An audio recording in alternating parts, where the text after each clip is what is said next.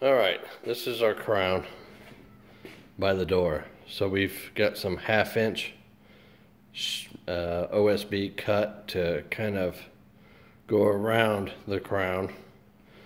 And then we've got our first row of flooring in, which is top nailed, which you can't see. If you haven't laid floor before, you basically pop a line from your base plate under your sheetrock to whatever length your flooring is. Add 1/4 inch or 1/2 inch, and then you'll measure across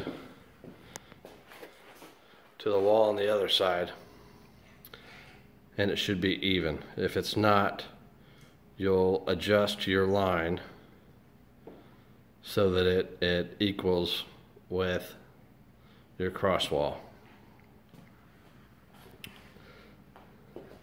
So you can't see the line that we have.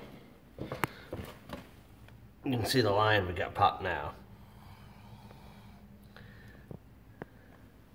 And that's our first row all the way down. We'll be back.